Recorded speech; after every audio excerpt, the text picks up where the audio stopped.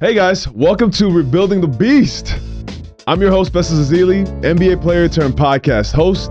And on this show, I'm going to have a lot of my inspiring friends come on to share with you their rebuilding journeys. I hope you can take the tips from their lives and apply it to your life as well. Oh, and don't forget to hit subscribe, like, comment, share with a friend. Yeah, all the things. All right, I'll see you guys soon.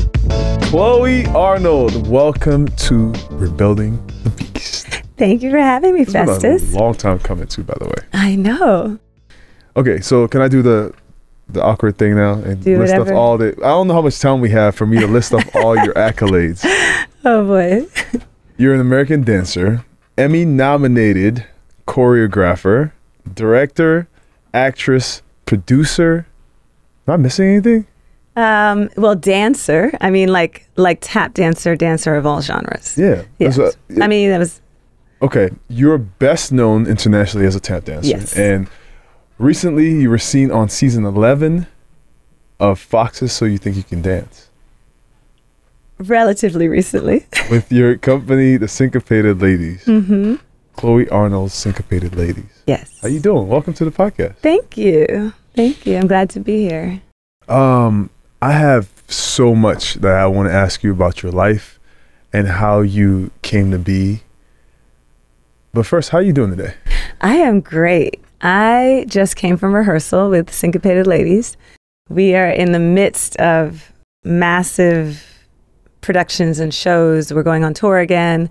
So today was really fun because it was the first day rebuilding our tour, because we did a tour in the spring and now we're doing a fall winter tour. So I feel excited. You know, it was like a great kickoff.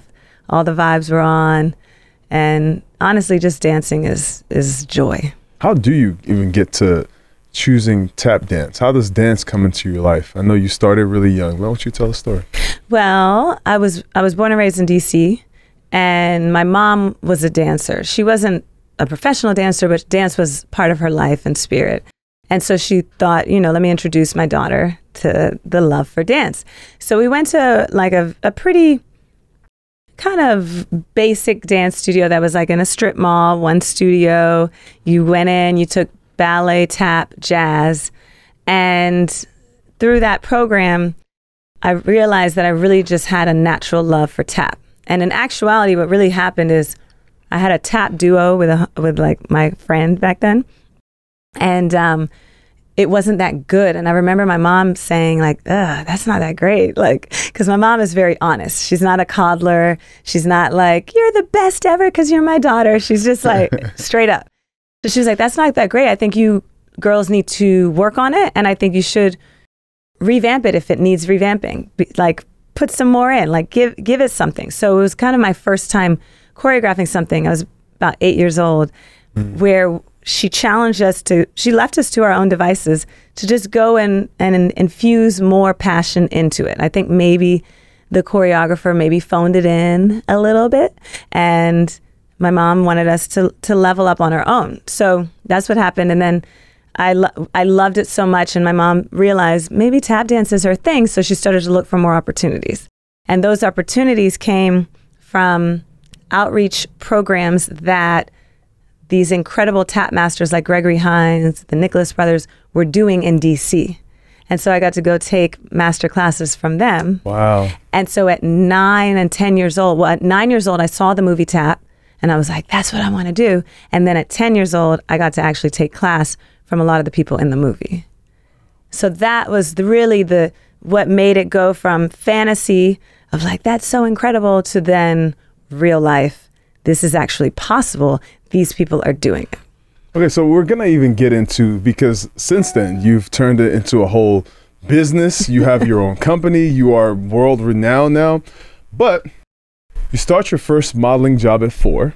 You started dancing at 6. Mm-hmm. You were on TV for the first time at 12. Mm. You also played the violin, got a scholarship and awards in school. How was your childhood? Was it a busy and challenging one? It sounds challenging. Yeah. So my childhood, you know, there are many ways to reflect on it, right? Like when I look at my childhood from right now, I feel so thankful. I feel like, oh my God, I loved being a kid. I loved life. And I think I was telling you this, I'm a participator. I love to participate. If someone's like, who wants to? I'm raising my hand. I don't even need to know what we're doing. I want to do it. Whether that's academic, whether that's in sports, in dance, socially, I really love participating. So there were two parts of my life. The most challenging part of my life was growing up not having the financial means to do everything that we wanted, right? So, the reality of my childhood is that we struggled to pay rent. We struggled to keep the lights on. We struggled to, just survive. So the fundamental survival part was very, very challenging.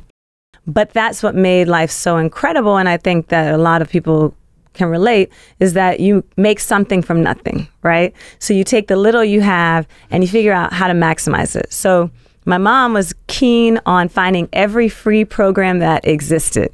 So there was an incredible DC youth orchestra. They gave you instruments. You got free lessons. Boom. I was in that program playing violin.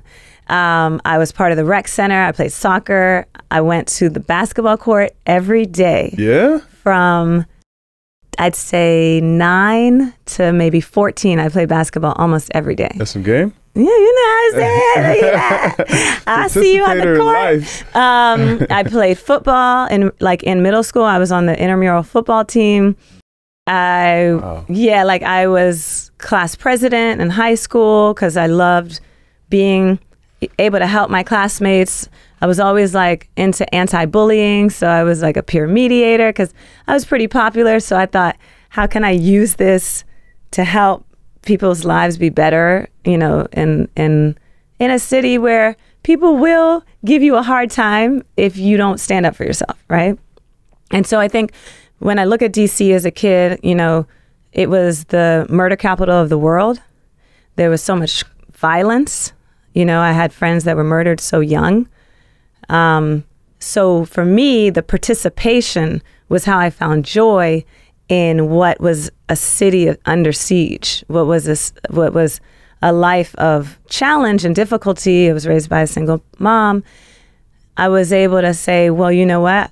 I don't have time for that mess because I'm over here doing something that fulfills me. So I think what was amazing is that my mom, again, just didn't let anything stop us, right? She really was whatever you imagine, whatever you dream, you can achieve.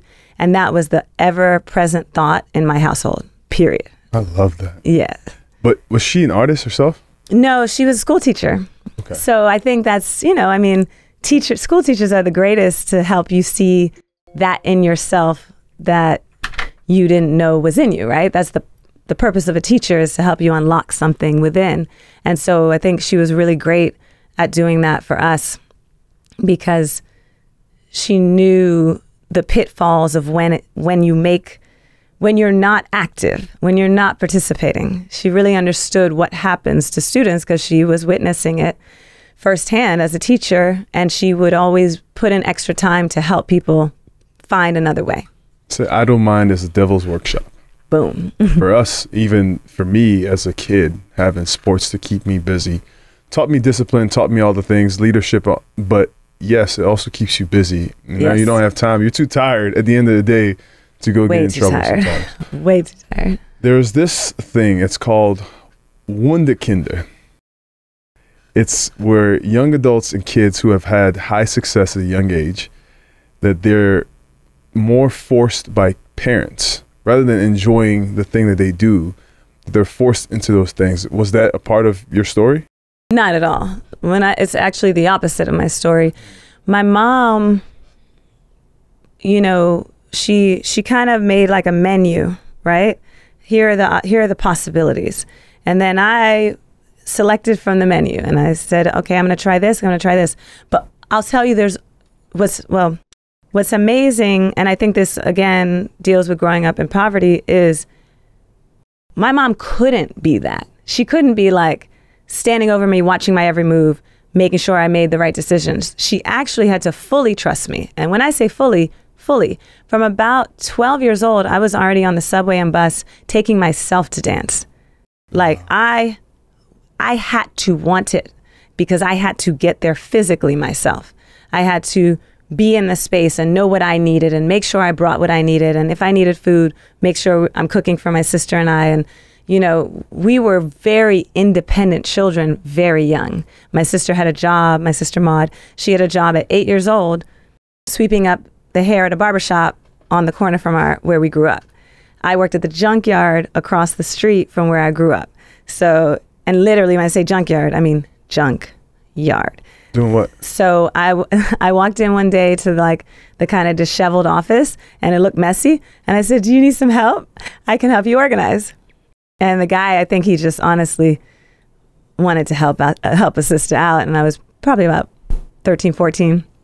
And he was like, sure. And so I would go and just clean up, put papers together. I mean, honestly, I don't know exactly how he was making money because he was just selling parts, like random junk parts. But it was an amazing thing because I worked there. I worked at the mall. I cleaned the apartment building that we grew up in along with my family. We mopped and we also cleaned like new vacancies to help reduce our rent. I mean, we really had to teamwork, dreamwork. So it was never the fact that my mom actually was so cool with us taking these adventures towards our dreams was really amazing because we did have to also make sure we were all working towards survival, right? And so my mom is truly amazing because when I was in 7th grade, I got into the gifted and talented magnet school. And it was in a different neighborhood with different kids. And I had my friend base in my track of public school. And so my mom was like, look, you have to go try. You can't just say, I don't want to go to that school. You don't know the school. You got to go try. So I go to the school. I'm there for about 2 weeks. I'm like, Mom, I hate it. I don't like the vibe. It's not artistic. There's not enough sports. Like I was just not feeling it. And she said, if you really, really want to go back to your, what some may call regular school, by all means, you can go. But you have to make the decision and you have to be comfortable with that decision. And so long story short, I ended up going back to my school with all of my friends and the track that I was on. And I'm so thankful for my mom allowing me to see something from my life that worked better, because it's very rare that any parent will let their kid leave a magnet program to go back to, regular matriculation public school because they say they don't like it. But when you came back, though, you now you know that you're gifted and talented because that's the name of the school you just came from. Now you're like, okay, I know what I am. I know. I'm not going to lie. I found some diaries from when I was a kid. And from like 7, 8 years old, in my diaries, like in capital letters, it says, I am awesome. I was doing affirmations from very young. Wow. Yeah. And it wavered in that puberty age where like the world tries to get you, and like shake your spirit. But my early years were really like fortified by like this self-love concept. And I don't know who, I think again, my parents both always advocated for self-love. That is something that I think people need to hear, especially for parents, how much that support that your parents gave you, or your mom gave you especially, that is really important for kids in those formative years especially, yes. Right? Yes. Understand that you can do these things, you can yes. do great things. Now, becoming a tap dancer, is this normal? Is this common in DC? Because I know you said you saw Gregory Hines, rest in peace, by the way. Yes. And, Debbie Allen comes into your life. What was it about tap dancing that drew you? Was it something about? Yeah, so tap is unique because it's music and dance. Mm. So you are a musician, and when I say you are a musician, you are really a musician. You have to be a skilled musician, which is why playing the violin, I play clarinet, was really helpful because I understood music. And then dance is just the greatest, for me, form of how you can move your body. So I loved music and dance so much, and I think that tap is just like the absolute synergy of that. But no, is it common? Absolutely not. I think that every kid across America, when they go into dance program, they do take tap. It is part of the like fundamental everybody takes it. No way. So the other day when I came up to your studio, you taught me that I'm building my foundation by doing tap dance. Absolutely. Okay. Absolutely. That's like standard. It's the standard thing. But what happens is that due to, okay, let me try to explain the history relatively briefly. So the art of tap dance is an original African-American art form. Born in America during period where Africans were enslaved in America. So they're coming with their music, their dance, and being a tool of communication, expression, survival, etc. And the art of tap evolved out of that. The rhythm was so poignant. The rhythm of our people was so poignant that in North Carolina in the 1800s, they banned the drum. They banned Black people from using a drum because the power and significance of rhythm was so pervasive in creating freedom. So when I think of tap dance, I think of it as a freedom language, right? Now, the first superstars in America were tap dancers. Bilbo Jangles Robinson was the Black man who was one of the first Black millionaires in America. He was a star on Broadway and in movies, which is unreal, right? He also was an activist because he was so famous that he was able to refuse to wear blackface on screen, therefore leading the way for Black entertainers to no longer have to do that. So he was a true pioneer. And then you had like the first Black woman to have a movie contract with MGM, Jenny Lagan, Black woman, tap dancer. And then you have artists like Fred Astaire, Gene Kelly, the Nicholas Brothers. Now, so tap dance in the early 1900s was the art form. It was the hip hop of the early 1900s, as was jazz, right? As the music. So then you get to a period where in essence, which so often happens with Black forms of art, where the white majority ends up falling in love with it, which is great. We want all our people, we want everyone to love what we're doing. But the voice and the empowerment component of being the executive producers of a show or owning the entity of the art starts to disappear. So you have artists like the Nicholas Brothers who starred in a movie but get no residual, have no royalty, didn't make a penny off of it, got cut out of theaters that were segregated. So their part of the movie would be cut out when played in the South, right? And so what ends up happening is the voice of Black folks is getting erased. And as you're having Black power movement, which is about self-pride and self-love, it's almost like the narrative gets flipped. And it's like tap dance is looked at as a time period where there's racism and segregation. So people want to separate themselves from it because they feel ashamed because it was a part of a time where they were being always being discriminated against, but in such an overt and incredibly disrespectful way. So then you have this kind of lull where tap is no longer in the forefront, no longer in the spotlight. And there is a sense of, and not in all Black people, but a little bit of shame that gets carried on. Because if you think about how many times you might have heard people say, you know, don't tap dance around this situation. In actuality, it's really insulting. Because like you're saying that as though tap dance is trivial or is a disrespectful thing to do, right? But it all comes from not appreciating an art form that was actually creating freedom, right? Because again, it's just how history is told or passed on.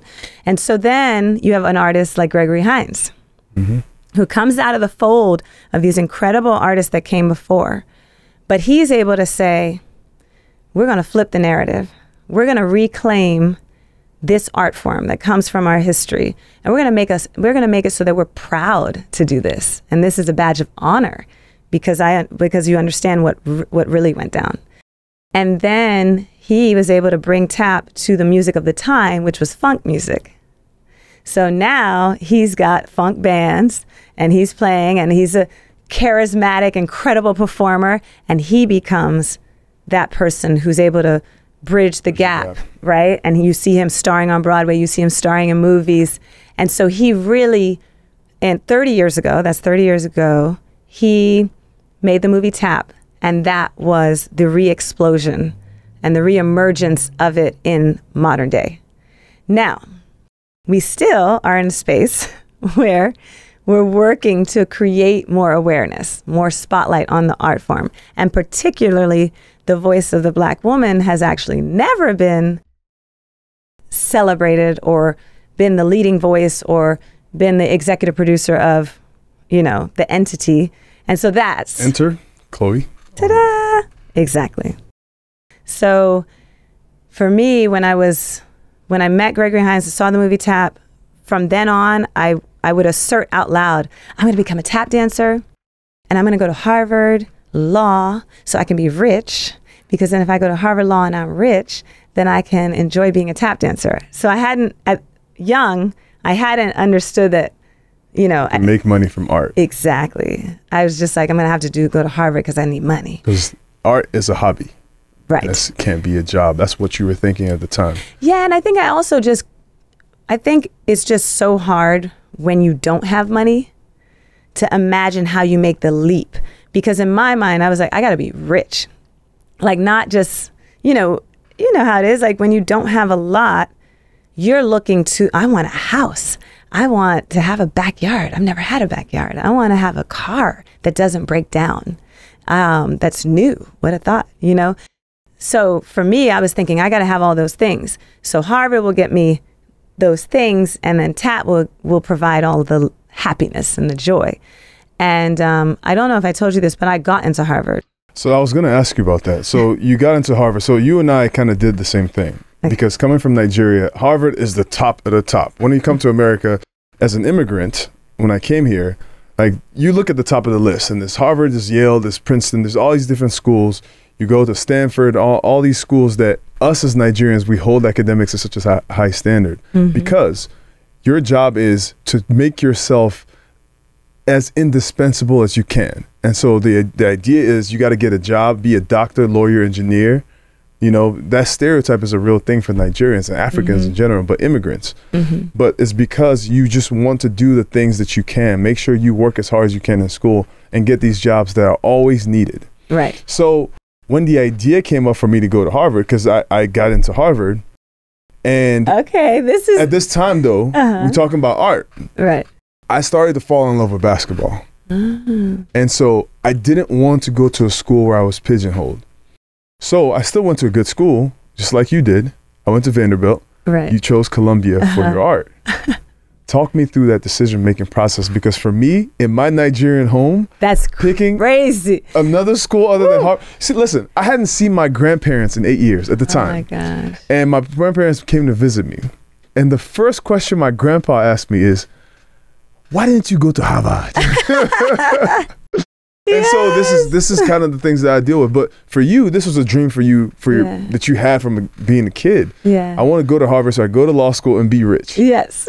Yes. So you got into Harvard and you went to Columbia. Yeah. So tell me, it's still a great school. Right. Of course. So first of all, you're the first person I've ever met that has the same story, really? Which is amazing. And that makes me so happy, because when I hear you say it, it allows me to like step out and hear how it sounds when I tell people that, like, you did what? Like, how did you do that? Right. So what made it a little extra crazy is that Harvard had given me full ride. So I was also stepping into potentially not a full ride at Columbia. Right.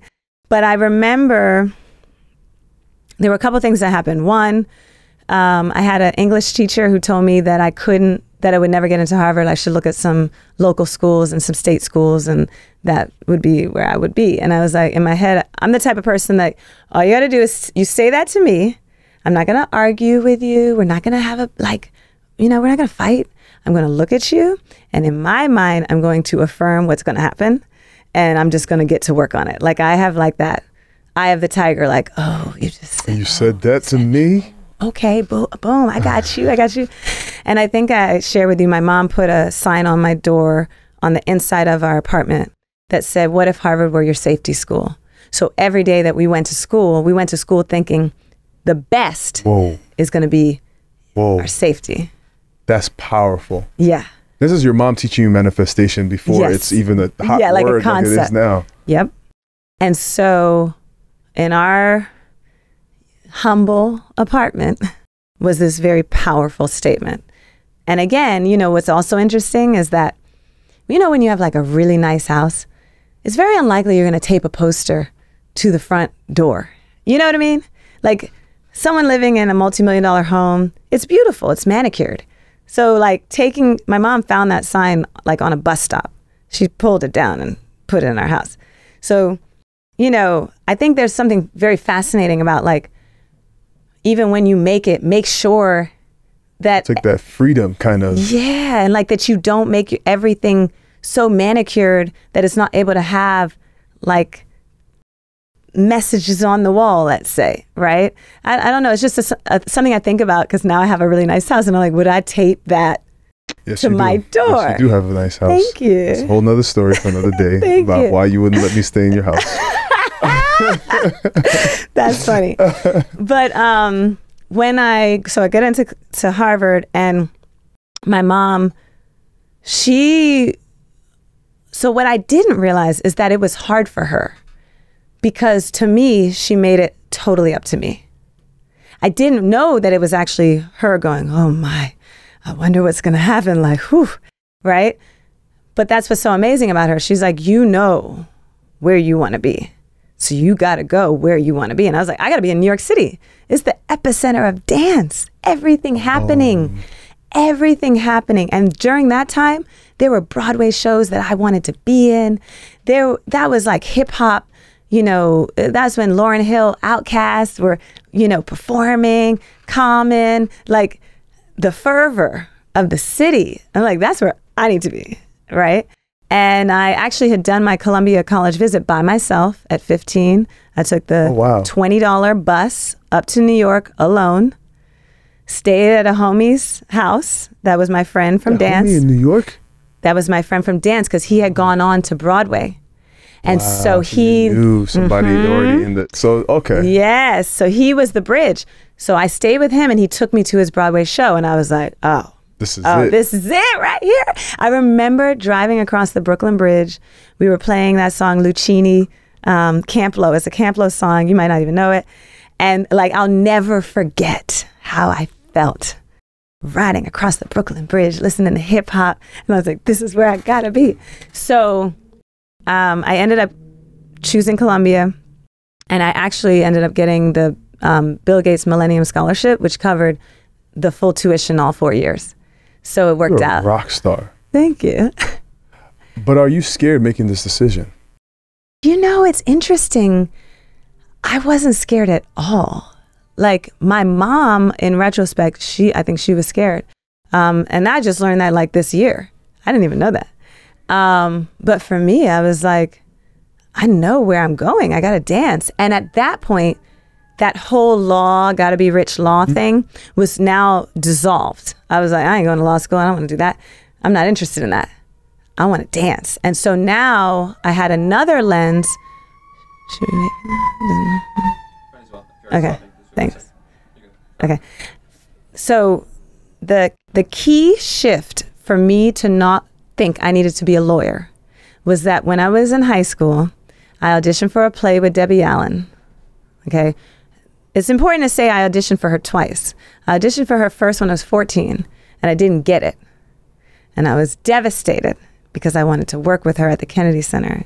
And Debbie Allen for us is the greatest of all time. There's no Black woman who has mastered the craft of dance and then translated it onto screen and been able to build an absolutely dynamic career that also serves the community.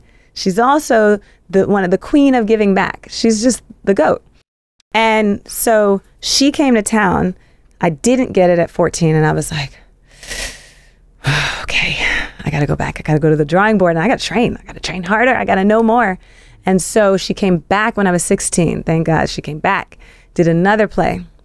And the one she came back to do had a starring role for a female and male tap dancer. And I was like, that's my role. That's my role. I got to get it. So I went to this audition. There were 800 kids, 800.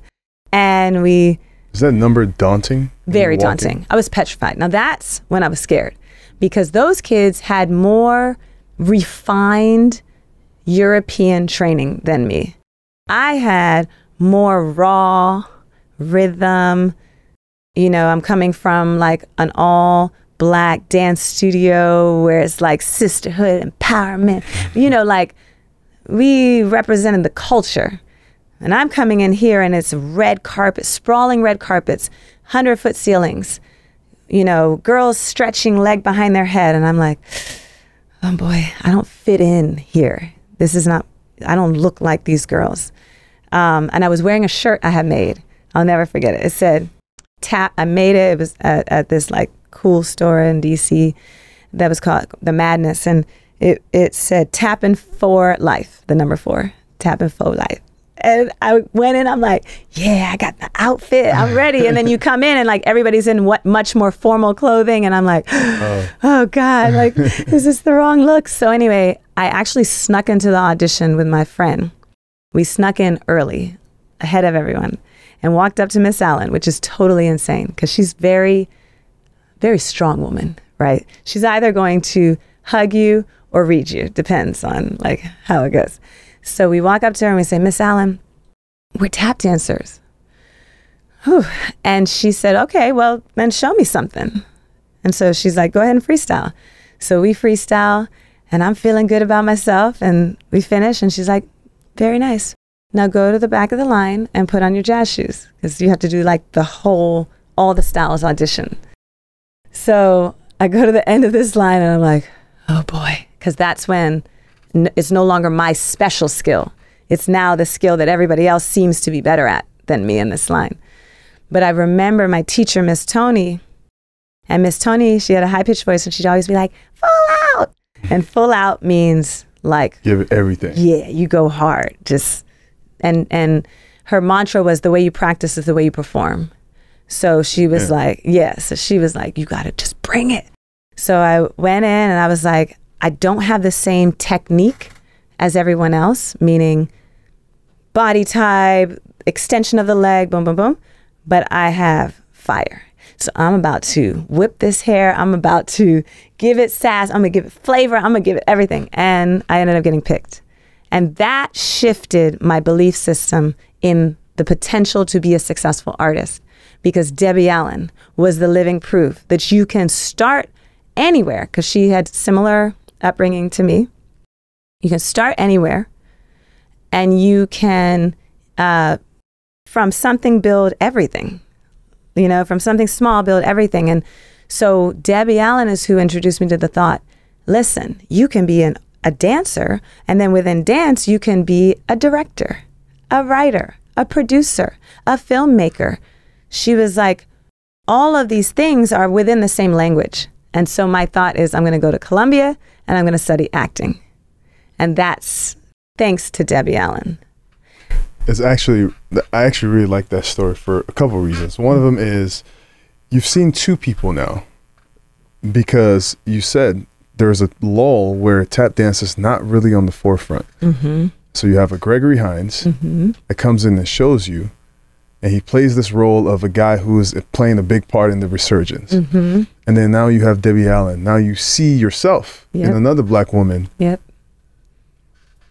So continue the story. Okay, Eventually, this idea, because Debbie Allen comes back into your life later. Yes. So here's what's incredible. I was in college, and I've declared theater as my major. So I'm studying. I'm set to study acting. That's my thought. That's where I think I'm going. Well, there were a lot of other plans. So Debbie had a play going on in DC for adults that was like a professional one. People, you could get paid to do it. But I was in college and I'm like, man, I want to be in that play and I want to be in college. I don't know. How can I do this? So I took the bus back to DC. And this is again before, email, before social media. So I just roll up on the Kennedy Center, and that's not normal. The Kennedy Center is this massive building with lots of security, and I snuck into her rehearsal that was already going on for a show she had already cast. And I was so scared. And I was like, God, I hope she doesn't, what if she doesn't remember who I am? B, what? She's like, why are you here? Like, nobody invited you. But you did it the first time. Yeah, I know, but still, it's still scary. So I walk in and I'm like, hi, Miss Allen. And she's like, Chloe, what are you doing here? Wow. And I'm like, she knows my name. And I said, I'm in college. She's like, yeah, I thought you were in school. And I said, I am, but I wish I could be in this play. And she said, well, unfortunately, we've already cast it and the rehearsal schedule is 6 days a week.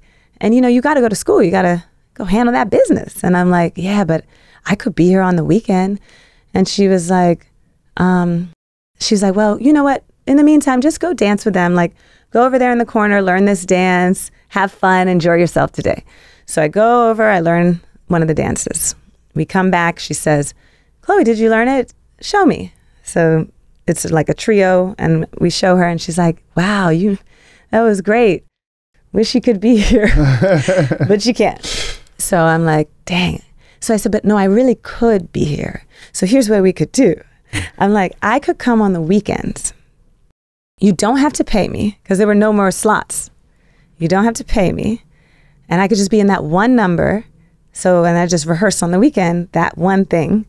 And this is my proposal to her. And in amazing, news, she says, you sure you want to do this without getting paid? And again, I had no money. Well, you have to understand, I'm saying don't pay me. I have no parents that can support me. I have very minimal jobs that are just keeping me eating in New York, barely. And I was like, I'm going to find that $20 to get on this bus and come here every weekend. Passion, baby. Right. And so she said, okay, fine, you're crazy. Go for it. So I started doing that. Within 2 weeks, there was a member of the cast who was acting out of pocket, doing some inappropriate things. He got fired. And then all of a sudden, the position opened up. And I got a role and a check. What is luck? Luck is preparation meets opportunity. Mm-hmm. And so you are taking all these steps, and people look at it like, wow, like you got lucky. But they missed you sneaking into the theater. Yes. They missed you already having this previous relationship with her from the first time you tried out, or actually the 2 times you tried out. Right. And you just keep taking these risks. Yes. Was it worth it? Oh, I mean, beyond, because then that show ended up having a run in Atlanta. So then I got to do my first, where they put you up in the hotel and they pay you per diem. You have a weekly check, and I was still in college. So this goes back to, interestingly, how my major ended up changing, because I had to miss the first 2 weeks of my junior year. And my professor, the head of the department in acting, he was not very keen on people missing. So I ended up missing like 1 day, let's say. It wasn't that much. Everyone else was cool with it because I explained what it was, and they're like, yeah, go ahead and do that show. You can come like a week or 2 late to school. But the head of that department was very rigid. And I ended up getting to do the play, coming to school a little late, getting caught up, no problem. But this particular professor was just not down for my experiential learning. So I got my first audition gig that I got in New York, which was to go perform for Bill Gates' annual meeting in Seattle. Was this because of his No, this is unrelated to me getting the scholarship. Wow. I got hired to perform for their company. So I tell my teacher I'm going to miss. And he's like, if you miss, I'm going to fail you. So, you've already missed. You miss again. Three absences, you're done. So I thought about it. I wrote him a very passionate letter trying to appeal to maybe the artist in him. But he was the department head, so there was no recourse beyond him. And he would have made my life miserable in the acting department. So I thought about it, and I thought about Debbie again. And she had always said, if you can direct it, if you can create the work, then you rely on no one to cast you. You can create it for yourself. So I thought, maybe I'll study film. So I go to the film school, check it out. I'm like, this looks like the right choice. So I switched my major to film. And that was the most important decision that I made that paved the way for what I've been able to do with tap dance. Because the only reason that people know the work that I do in tap is because my sister went to Columbia, studied film also, because we both had the skill set to create our own work.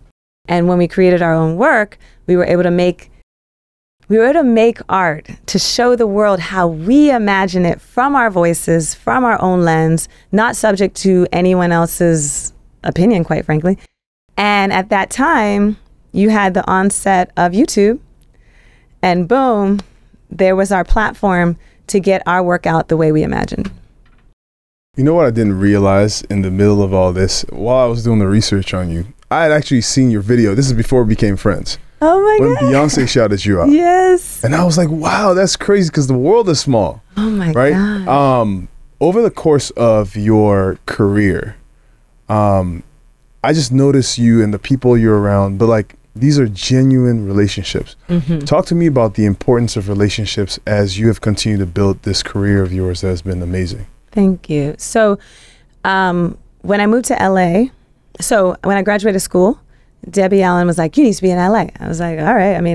I was just going to struggle through New York and try to make it and see what happens. She told me I need to be in LA. I said, what date? Had a bag and got on a plane and I'm in LA. And thanks to her, I got to live with her because I couldn't afford a place yet. And that period of time was so vital because I was now living with her, also going to her school and shadowing her on film sets, right?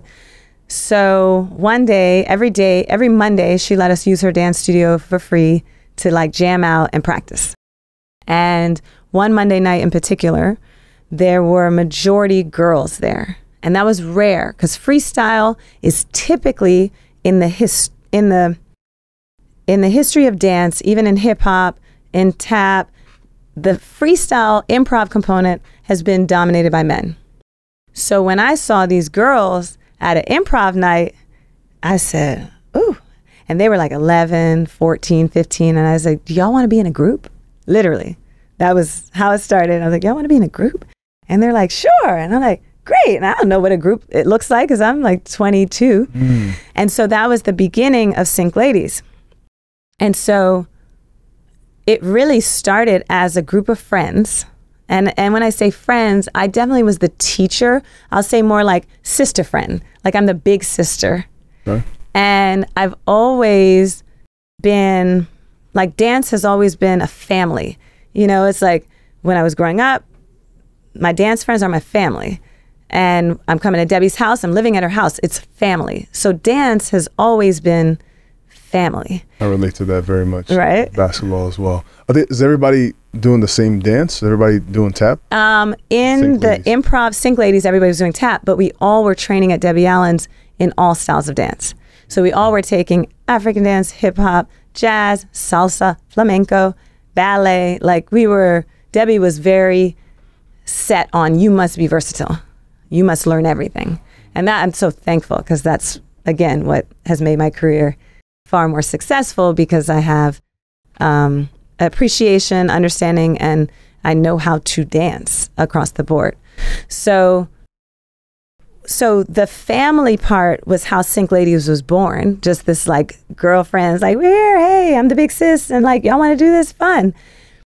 And then when about 10 years later, I actually had enough money to invest in making our own work. Like the video that you saw that went viral, it depends on which one. There were two Beyoncé ones that she shared. The one in 2013, End of Time, that one cost me $8,000 to make. Because this is, again, before iPhone, before filmmaking became just cheaper because it was more accessible. So I had to rent a white cyc. That's $2,000. I got to get hair, makeup, wardrobe for everyone. Like, I need lighting. So I took my last pennies to make something for us that could maybe be just representative of the possibilities for what we could do. Investing in your dreams. Yes. Important. Very important. And what was amazing is all the ladies were willing to do it and not get paid. Because that $8,000 just covered production, not even any artist fee.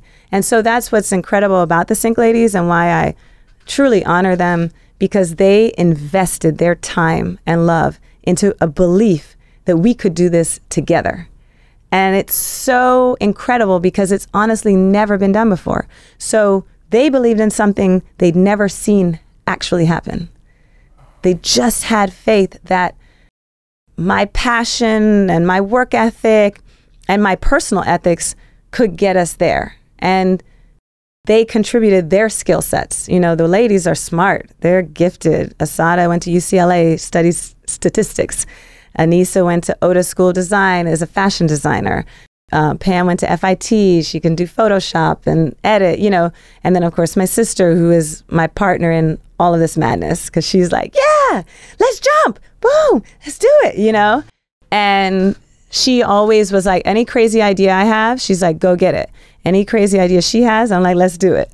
So the sisterhood and the family and the bond is the most important part. It actually is what makes all the hard work so rewarding, is that at the end of the day, we're not just making money. We're not just, oh, we're popping.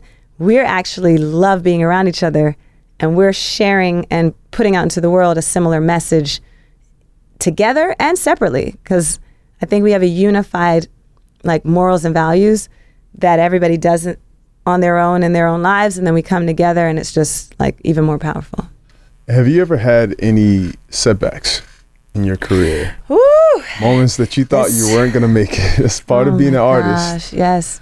What made you keep going? What helped you? So in 2012,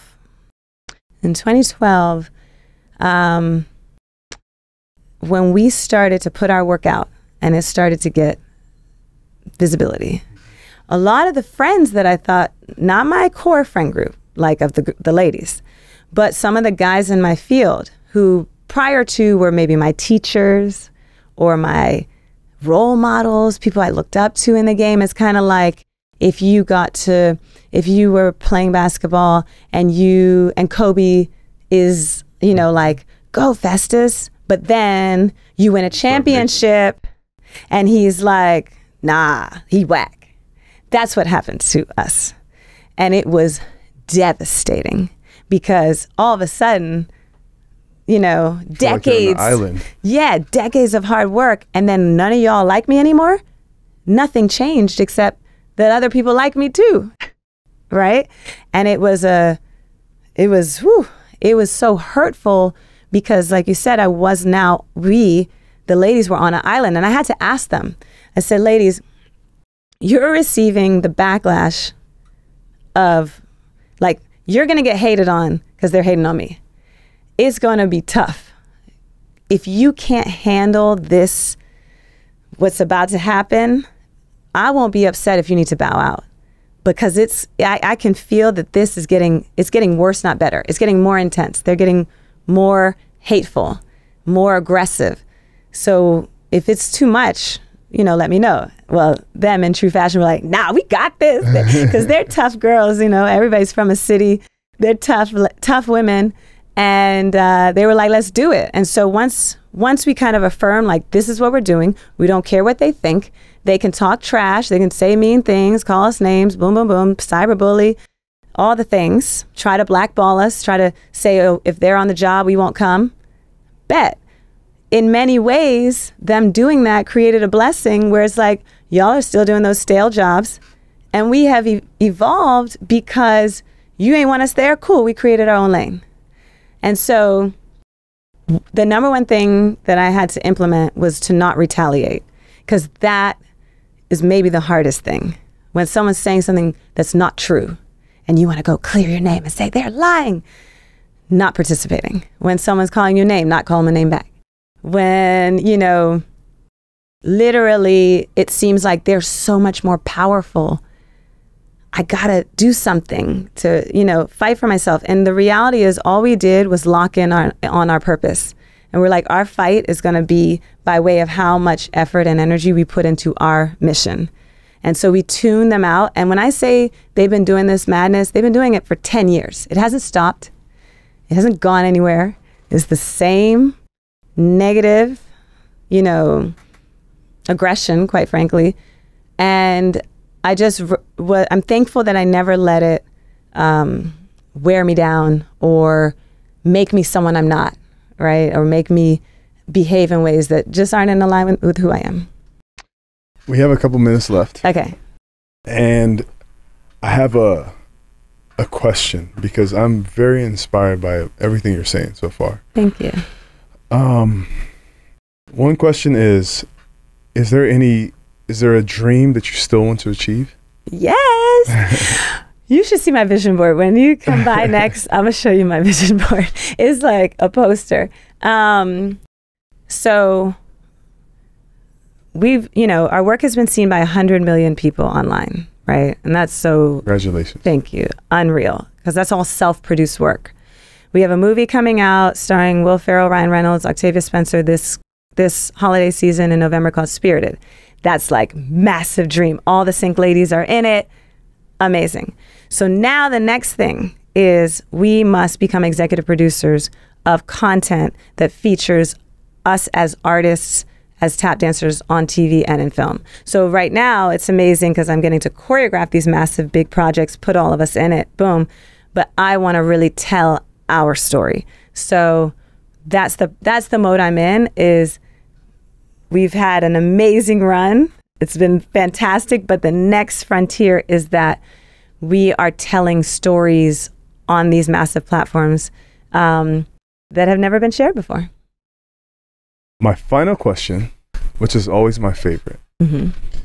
If you could talk to your young self, if you could say something to young Chloe as she's making the decision to go to college, or at 4 or 6 or 12, depends on which part of your life and what you're starting. Mm-hmm. What advice would you give young Chloe? I think that I would primarily just say to lean into the belief that it's possible and that everything is possible. I think that it can be so difficult when you're so little and the obstacles are so large, right? But I think just the daily reminder that it's possible and that just that you can do it. I think ultimately, bottom line, I always think about, I think I was sharing when I pray, I just pray to be alive. I just pray for health and life. And I want that for everyone, And then the rest of it, I'm willing to work for. And I think I would just remind my younger self that you can do it, whatever it is. Like, don't let fear override your personal faith. Wow. I feel like you were speaking to me right there. Keep believing. Yep. Believe that Harvard can be your safety net. Mm-hmm. And man, your story is so powerful. Thank you. I can't wait for you to come back. Actually, after the movie comes out, I can't wait for you to come back. Hopefully you're not too big time for us. Never that. But this was incredible. Thank you so much for sharing your story. Thank you, Festus. You inspire me. I really wanted to be on your podcast because I think your story is so powerful and your message and the whole entire movement, I'll call it a movement, is so uplifting, and I feel like I'm a part of it. And when I wear your t-shirt to my sets, because I wear them to shoot the movie, I wore it to James Corden when I'm choreographing, I wear it. And I love how people respond to it because everybody has something in them they're trying to rebuild. Jeez, well, there you go. There's no other way to end this. This is amazing. Thanks, Festus. That was fun. I love that I learned more about you. We got to do this again. This is amazing. Hey, Festus here. I hope you liked that episode. Don't forget to subscribe, like, comment, and here's some more episodes that you might like. On this side.